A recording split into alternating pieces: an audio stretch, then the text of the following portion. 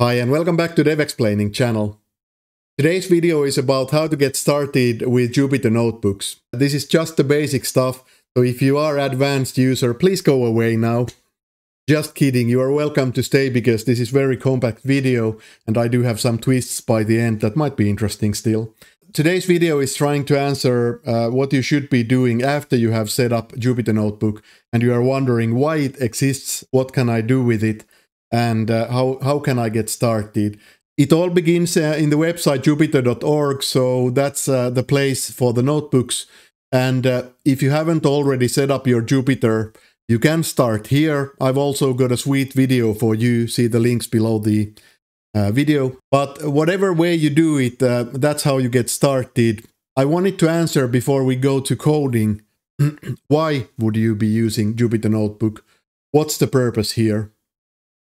Purpose is scientific exploration and experimentation. So idea here behind the Jupyter Notebooks is that yes, you are able to get some Python code. You are able to combine your documentation.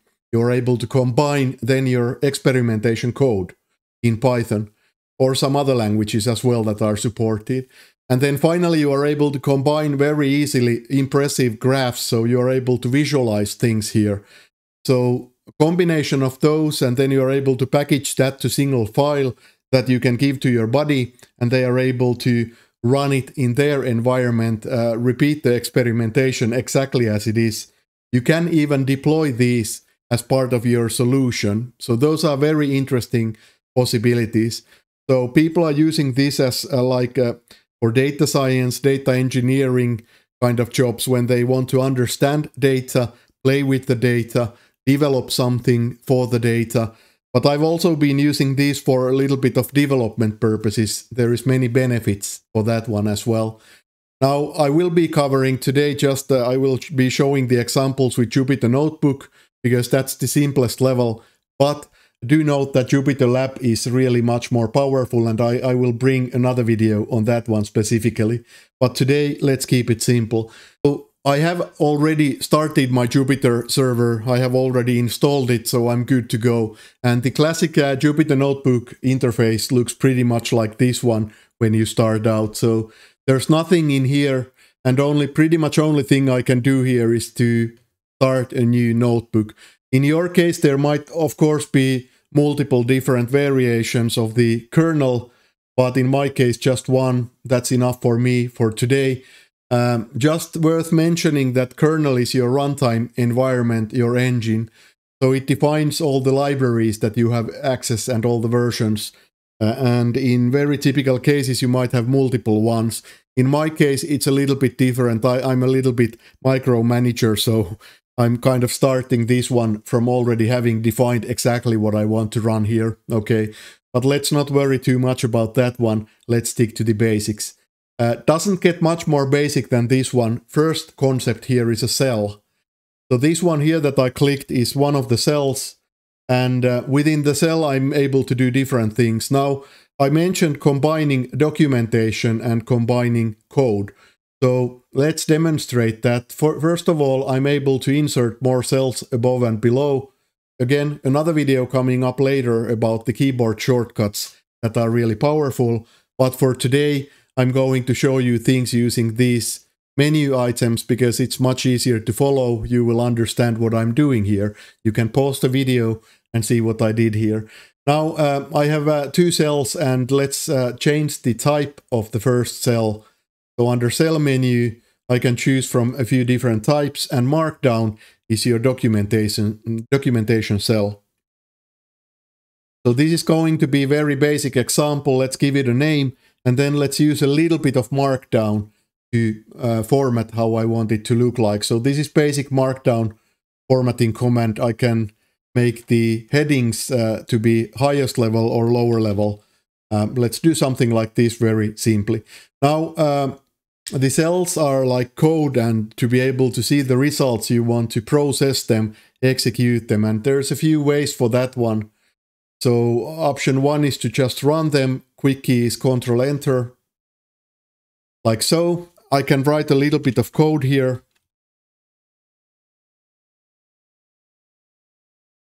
something like this one, and quick key was Control Enter, so I can do that one. So here is rendered markdown code, and here is my executed Python code that I'm combining to create a notebook. Now granted, this is not the fanciest scientific exploration thing that I have ever done, but as I said, today the basics. So any Python code is valid here, and any results you render will be then executed. One more thing about the cells and Python code is that I can of course do some kind of calculations. Very basic calculation might be something like this. And if I put something as the kind of final value here, something special happens, it becomes an output that I'm able to see. And finally, I want you to see something here in this area. So if I edit this cell, let's add one more value here.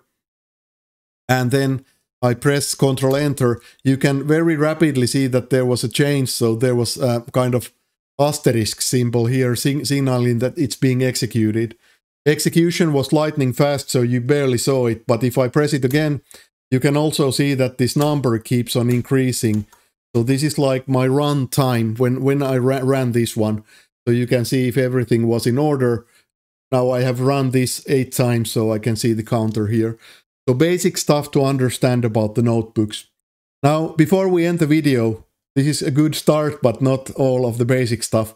I have a few more things to show you. One would be naming and saving your notebook. So here I have the notebook name, and if I now press this one, I can name it. Let's say this is Hello World Notebook. And then it's auto-saved already, but if I just make sure and save it here, now I have a checkpoint and I have a save. So checkpoint is like your kind of poor man's version of version control. I actually myself prefer to put these files into Git as anything, so I can properly version them. I love Git and it's very powerful combined to these notebooks. But if you don't run Git, this is your next best thing. So checkpoints let you go back to previous saves. If you made a blunder, you can go back a few steps and kind of go back to the world where everything was working. Okay. When I save this, it becomes a file. So I think here I now have my Explorer, and I can show you that my folder now has a single file. It's Hello World IPython Notebook. And then I can see when it was saved, of course. So later on, when I come back here, I can just open this one and continue where I was left off. And as I mentioned, I can deliver this notebook to my buddies for kind of, they are able to read it, they are able to execute it, provided they have the same kind of kernel and libraries. And that's where your virtual environments come. You want to also package your environment to be able to repeat the scientific exploration exactly as it was. Okay, what else to talk about the basic stuff? Well, I want to mention that there is a docstring function. So when I'm at the print function and I want to understand what's going on, I can press Shift-Tab and I get the docstrings for the function. So I get to see quickly the documentation for anything here. Okay, I think that almost covers it for the basic stuff. And then on top of this one, I can build more on later videos. You're welcome to come back and watch those as well. But I wanted to show you something kind of not basic by the end of this video, and that is about how to theme your Jupyter Notebook. And this is because we are going to pretty much say bye-bye to notebooks after this video. We are going to dive into labs in the next one and keep staying there because labs are really, really good.